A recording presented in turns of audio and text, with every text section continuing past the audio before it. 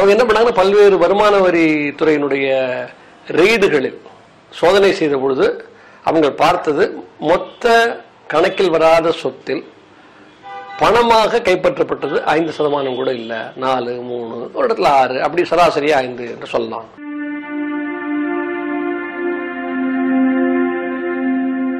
ஆனா பிடிச்ச அத்தனை 2000 ரூபா கருப்பு பணமும் வந்து பாத்தீங்கன்னா பிஜேபி ஆட்கள் கிட்ட இருந்தா பிடிக்கப்பட்டிருக்கு. ஏதாவது வந்துட்டு அடித்தட்டு மக்கள் வந்துட்டு ஒரு பூ வியாபாரம் பண்றவங்க, ஒரு நோட்டு புத்தகம் வியாபாரம் பண்றவங்க, இல்ல டிஃபன் கடை போடுற ஒரு அடித்தட்டு மக்கள், ரோட்டு ஓரத்துல இட்லி கடை போட்டுட்டு இருக்கவங்க, அவங்க கிட்ட இருந்தெல்லாம் இந்த வந்துட்டு கருப்பு பணத்தை வந்துட்டு 2000 ரூபா நோட்டுகள் வந்து பிடிச்சதா ஏதாவது எந்த மீடியாவது காட்டியிருக்கா?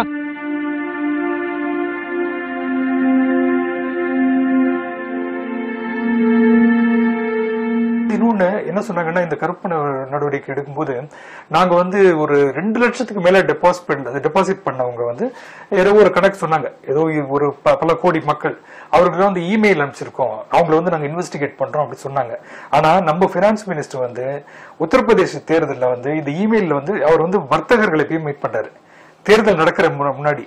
அதுல என்ன சொல்றாருன்னா, நாங்க வந்து இந்த மாதிரி நடவடிக்கை எடுக்கணும்னு அவங்களுக்கு எல்லாம் ரொம்ப அப்செட் ஆயிட்டாங்க. ஏன்னா எல்லாருக்கும் எங்களுக்கு எல்லாம் வந்து இமெயில் வந்திருக்கு, எங்க மேல நடவடிக்கை எடுக்க போறீங்களா கேள்வி வந்து ரொம்ப அண்ட்ரஸ்ட் வருது. அங்க போய் இதே பினான்ஸ் மினிஸ்டர் அதெல்லாம் ஒரு இமெயில் தான், அதை நீங்க கவலைப்படாதீங்க அஷூரன்ஸ் கொடுக்குறாரு. ஏதோ கொஞ்சம் பேருக்கு வருமான வரித்துறையிலிருந்து நோட்டீஸ் அனுப்பியிருக்காங்க, இ நோட்டீஸ்.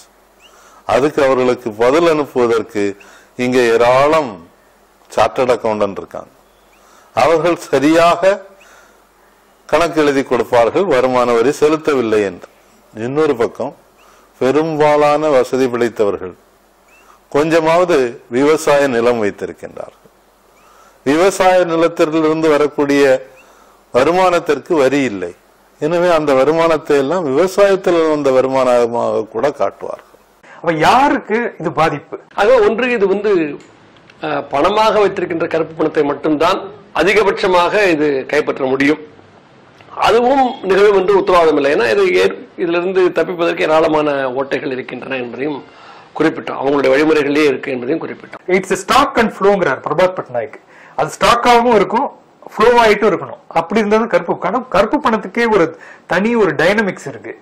அதை நீங்க வந்து அதோடைய ஒரு நுனியை கூட நீங்க தொடல. அதான் உண்மை.